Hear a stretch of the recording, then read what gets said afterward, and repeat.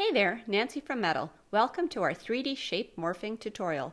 I'm going to show you how to create a simple vector animation in After Effects that will turn into this amazing 3D shape morphing animation. We'll be using Mettle ShapeShifter AE plugin for all the 3D. You can download a demo at mettle.com and follow along.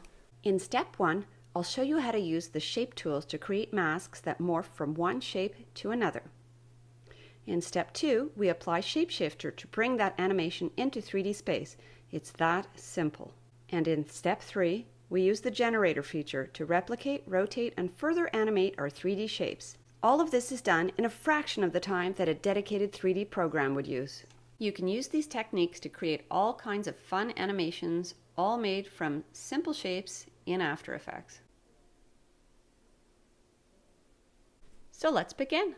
The first thing we'll do is make sure we're at 16 bits per channel.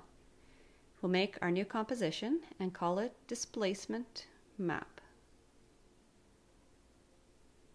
Now, next we'll make our solid, and we'll call that Shapes. We're working at 1024 by 1024 for this composition at 8 seconds long. Now, we're going to be working with shape masks, so I'm going to begin by making a square as my first shape. I'll open the mask and click on the timeline. And then I'll add a marker because I'll double click inside that shape and call it square. This will be a fast and easy way to keep track of all our shapes on the timeline. So next we move over to 2 seconds. And here we can toggle between rectangle and ellipse, so it's a simple way to go from a square to a circle. Again, you can go to the numeric keypad and click on asterisk and it adds a marker, and then double click inside the shape and we'll put the, obviously, circle in this one. Okay, and we're going to keep going at 2-second increments and change our shape at each one. The next one is going to be a polygon tool. We can just double click on the shape, it pops up, and we're going to resize it. We'll just eyeball it and place it inside our title safe area, a bit towards the top. Now moving to 6 seconds, we're going to go and make this one a star. So again, toggle down, just double click on the star and boop, there we go. We'll resize this one down, keep it a bit high within our title safe. Hit our numeric keypad, asterisk. Double click in our shape and name this one as well.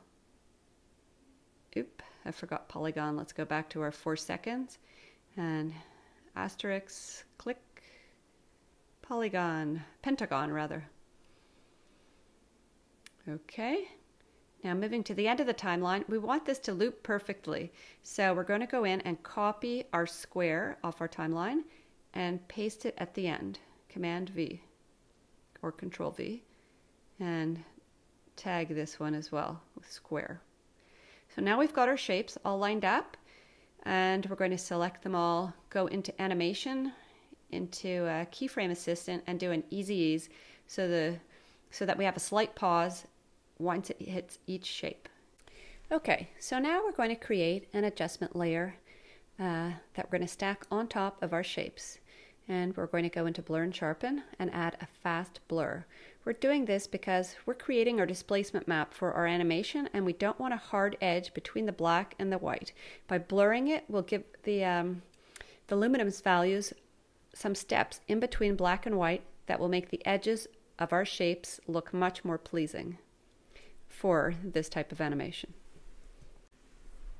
So next we're going to go ahead and create a gradient ramp. Now we often use this with our plugins because we're adding luminance values, and this is an easy way to add more from white to black values in our displacement map.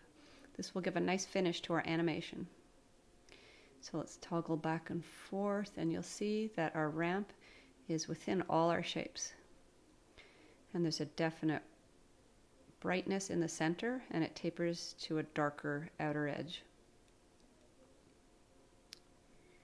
Okay, now I want to bring your attention to the first vertex rather. Now when the shapes transform from each other, they match up to the first vortex. I keep saying vortex, the vortex. Now, sometimes we want them to kind of match up visually, to go from one to the next, and it gives its own animation between shapes. Now, sometimes we want to change that first vertex. So here, we're going to go and see what happens in our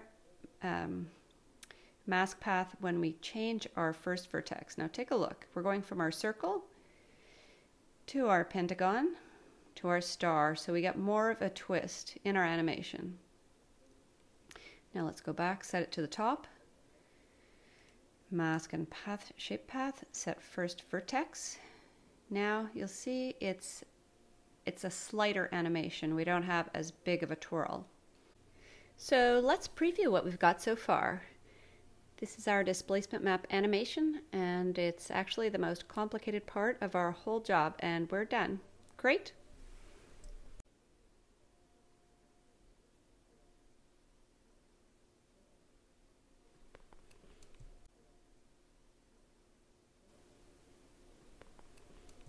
So now we'll move on and create our master composition. We're going to call it Shape Morph.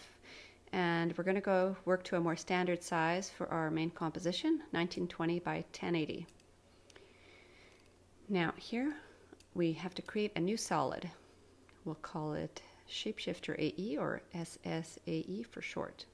And since this is what we're applying our displacement map to, we're going to make it half the size of the displacement map comp, which is 1024 by 1024.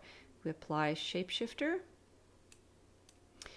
Now, nothing seems to have happened so far, but it's hiding in the background. We have to add lights and camera, and then we'll see what's going on. So I'm going to add in some parallel lights, and I like to name them, so I'm going to call this one Parallel Right. Pick the color that I like. And put the intensity at 80. Okay. Now we're going to create our next light. We're creating a bunch of lights here because we're going to have our movement orbit around our shape. So we're not just seeing the front or just one surface side of the shape. We're going to be moving all around it. So it's nice to have different colored lights. And as our camera moves around, it's going to pick up on these subtle changes, or not so subtle changes, depending on how sensitive you are to different light colors. Okay, so we're going to put a parallel on the bottom. And here we're going to pick a blue color. Blue, I lied, yellow.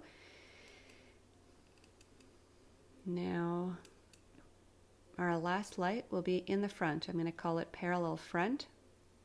And this one will have no color whatsoever. We're just going to leave it white and put it pretty bright at 150. Okay. Now we want to see what's going on. So we're going to use a null. I'm going to call it, I'm going to rename it Camera Controller. Now I'm going to use a null to control my camera. It's just a habit that I'm into when I animate. And I just find it gives a better camera movement. It's easier once you get used to working with a null. So I'll add my XYZ by making it 3D. And I'm going to add a rotation here on the X and Y axes. Now I go from 0 to 359, so I have a perfect loop. I'm 1 degree short of 360 degrees. Now let's make the magic happen. We're going to drag our environment in, and we'll fit that layer. Here we'll go in, transform, fit to comp. We'll just squish it in a bit. Turn the eye off. We need that environment JPEG and the displacement map composition in our shape morph composition. You'll see why. So we'll go into our displacement mapping. We're going to put a height of 50, and here in our displacement layer we're going to select our displacement map. And I actually want to see my shape a bit bigger, so I'm going to put it up to 200% equally. And what's next? We're going to move down to our reflection mapping. Now here we can assign a reflection layer, and we're going to put our environment JPEG. An equirectangular. Now we can toggle around with our horizontal and vertical offsets. I'm going to put a keyframe on this for a slight animation on my timeline, which will just add like a little nice extra movement there. Now here's a preview of our camera orbiting around our 3D shape morph.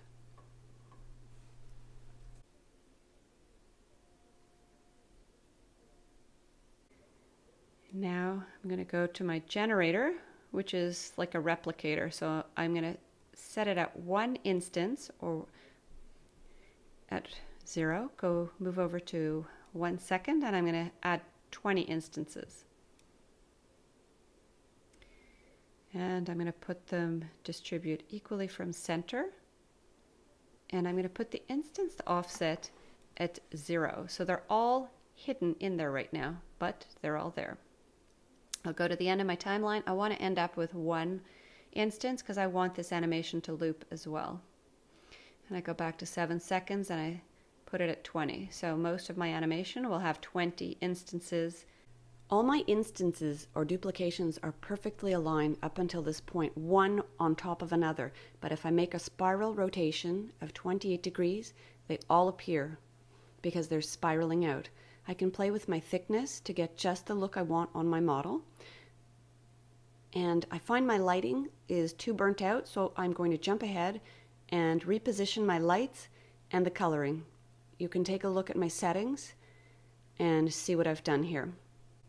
And now that's basically all the work that we need to do to get this result on the left.